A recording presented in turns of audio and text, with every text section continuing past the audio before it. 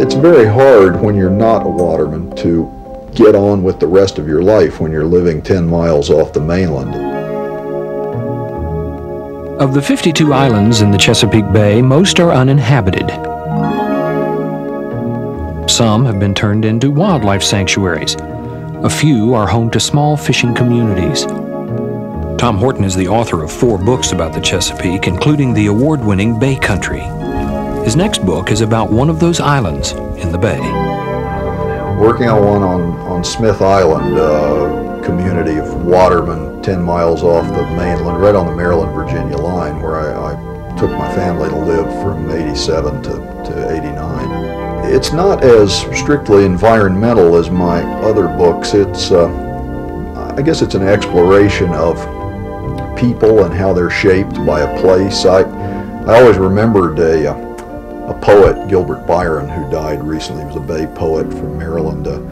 Wrote this nice line about oystermen coming to a cove and inscribing with their tongs verses of love on the bottom, and he called them the greatest poets who never wrote a line.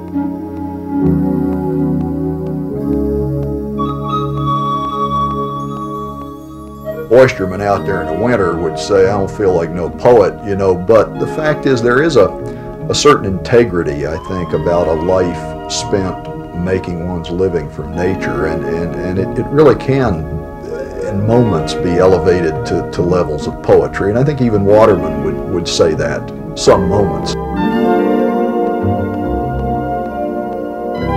I was just fascinated by how people have been wedded to a place and a lifestyle that was enforced by the place, a marsh island in the middle of the bay with no options other than to oyster and crab and fish for close to 3 centuries now. That's a long time to sustain a community and a lifestyle in this day and time.